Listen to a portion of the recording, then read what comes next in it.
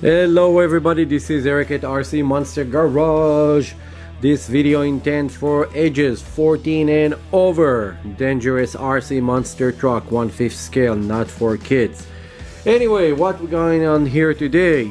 First we have the new Kraton 8S from Arrma, and then we have my Red Kit Racing converted Rampage MT. It was gasoline 32cc and I converted it to electric. A lot of people ask me what I did, and I'm gonna show and I'm gonna compare between the two vehicles. This is a better way to do that. Just go buy it and go play. This costs a lot of money to do. You have to buy first a full-size car, get rid of everything you don't like, fabricate your parts, buy new ESC, new motor, make your own motor mount. This is only if you like to customize stuff. If you don't and you're lazy and you just want to bash, this is the one for you. I'm gonna show right now and explain everything. You can ask me in the comment below whatever you want. I will be more than happy to reply. Don't forget, like, subscribe, and share. Let's start. So, first of all, when you look at those two vehicles, you see the big tires. Those are huge tires, but those are bigger. I have this measuring tape here. I hope this is with nice big sized letters, you can see. So the new Kraton is about probably like 3 inch and about 3/4 the wheel. This is how wide it is. And then when you check the Red Kit Racing one, you're looking at about 5 inch and a quarter, almost 5.5 inch wide. So those wheels are much wider. Then the wheelbase itself, let's measure it side to side completely. We're looking at 23 inches over here, and I'm gonna do it upside down because I know that you cannot really see this. I'm gonna go here, and then this one will be only kind of like 23 inches. So the Red Kit is a little bit wider, and then lengthwise they're almost the same, but the Red Kit have a bigger wheel, so it's look like if it's about an inch longer car. Now the bodies are kind of, this is much higher. The shock formation and everything is bigger on this vehicle. I'm gonna take the bodies out and show you what there is underneath it. Let's pull those bodies out real quick. So this is the body for the Kraton. Let's pull the body from the Red Kit and show comparison about how big they are. Okay, so this is the Kraton body versus the Red Kit body. Just so you guys see, size-wise, the Red Kit is about 5 to 6 inches longer. Just so if anybody have any doubt what is bigger. Also, this is very thin. This is about a millimeter and a half thickness, and this one is pretty thick. This is 2 millimeters. They are very durable. Actually, the orange one is very cool. If you put light underneath it, it's kind of glowing when you drive it at night. It's really cool. Let's move those bodies away. Now what we got here is two naked cars. I'm gonna take apart the camera right now so I can show what we have there. So I decided to put the bodies reverse real quick. So look how small the Kraton body look on top of the Rampage, and how big the Rampage body look on top of the Kraton. There's not enough space on the back. But let's take those out. This is not what you're waiting for. This one is there, and then this one away. And okay, let's start with a shock suspension system.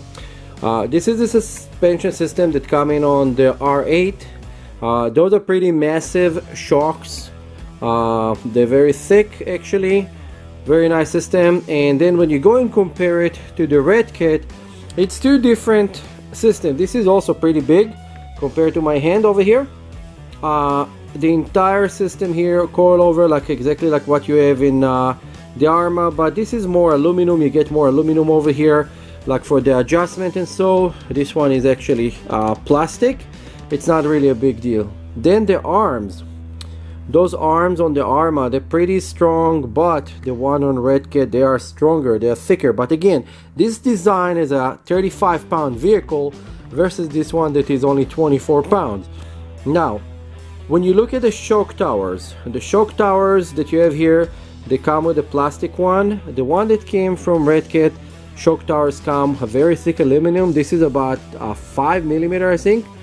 Yeah, it's 5. I don't think it's 4 millimeter. It's pretty thick.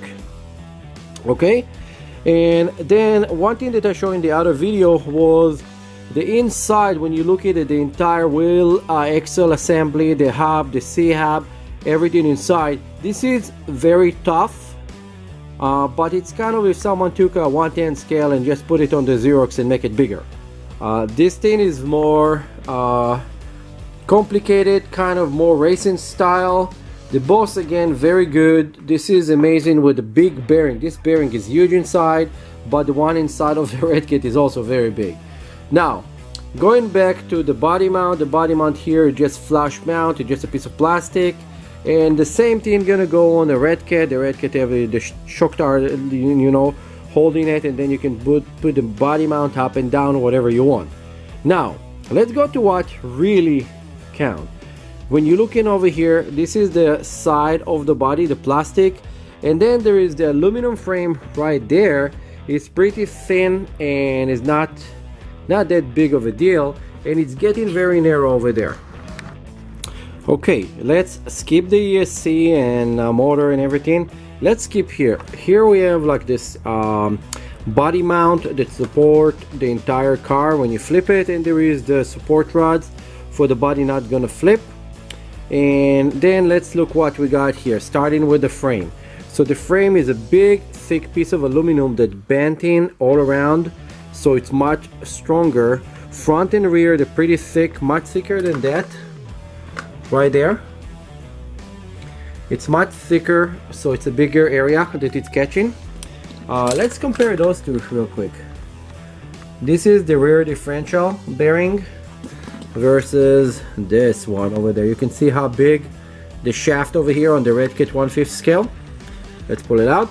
Now, over here, this is our frame, kind of a sub frame for the body, to hold the body so when you crash, these don't get damaged. And what they did is they have a buggy version and they just left it and put a body on it. So it's pretty cool. Then look at those different in those upper rear arm, how big they are versus this. Haha, small, big.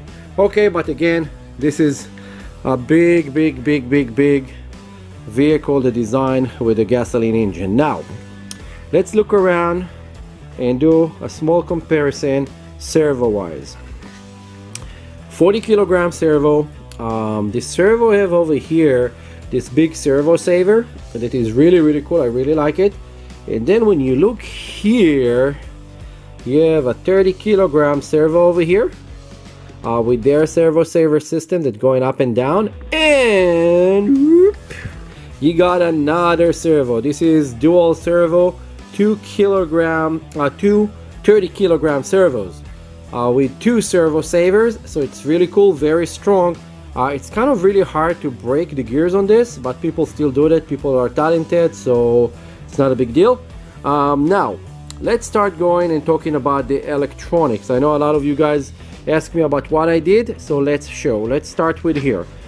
This is what you get on the new Kraton 8S. You get the new Spectrum motor that it's 1250 kV, and then you get this ESC that come with it. That it's pretty cool ESC, but it's pretty small.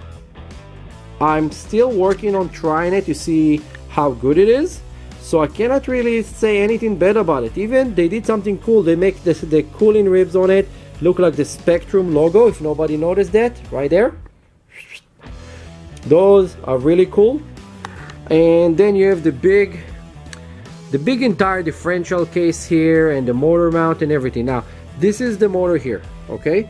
This is the motor. Let me show you something. Where is my ruler? I need my measuring tape or ruler. There is that. Okay. This is the motor that came with with the thing. Let's see.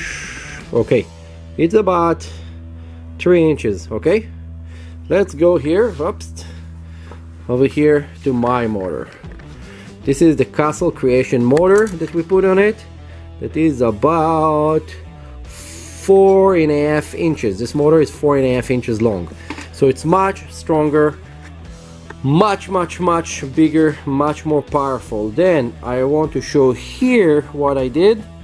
I designed this piece, and I CNC a super simple piece to hold a big motor with those big gears. Those are pitch 1.5. I end up actually right there. People ask what I did. I removed the original gear. I took this big metal gear and I just drill it so it's have 4 bolts. You have to do it with the machine so it's accurate and centered. And then actually I rebored this piece, the design actually for a smaller vehicle. It was a 5mm and I bored it to become an 8. This is 14 and this one is 43. Now for the power, I'm using the Castle Creation XLX. Those are not available for a long time, but they just literally send more of them.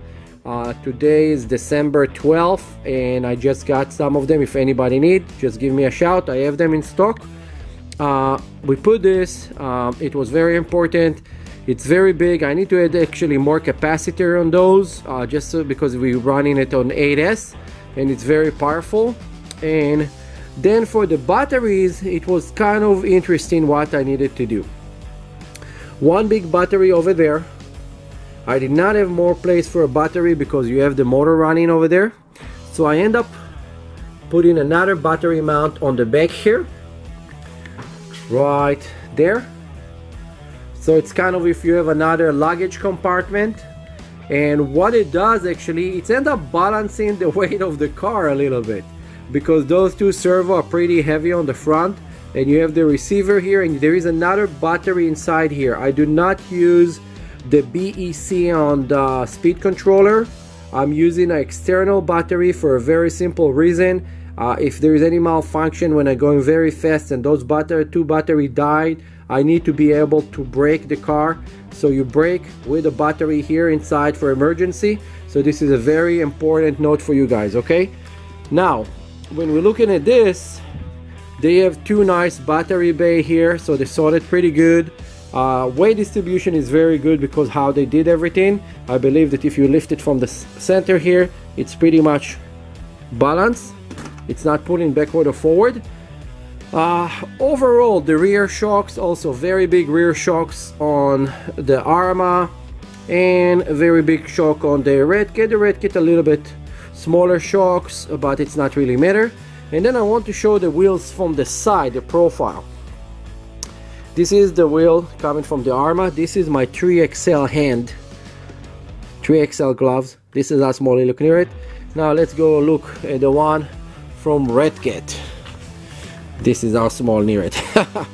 It's a bigger, wider, very big offset tire. And again, I just want to show this again and explain, because I know a lot of people are gonna ask about this. You guys can make this conversion yourself.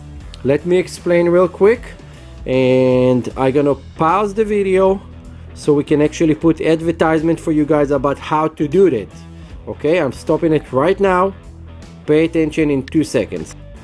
Okay, so I'm gonna zoom in for you guys. Okay, so what we did here, you have a piece of aluminum that it is 2.5 inches by 2.5 inches deep. Okay, then what you do, you mark where the hole is going to be for your motor. You have 2 options. If you don't have a CNC, and none of you guys, probably maybe 1 or 2 people in this forum have a CNC or access to one, but you don't really need one. What you're gonna do, you're gonna drill 2 big holes, left and right, with a very big, if you have like 1/2 inch or 3/4 inch, you're gonna make 2 holes, one near the other. Then you're gonna take a file and you're gonna start filing it until it's big enough that your shaft gonna go through. Now, after you did this, you're gonna make a straight line where your motor bolt to mount the motor will be, and you're gonna actually make a lot of small hole one after another.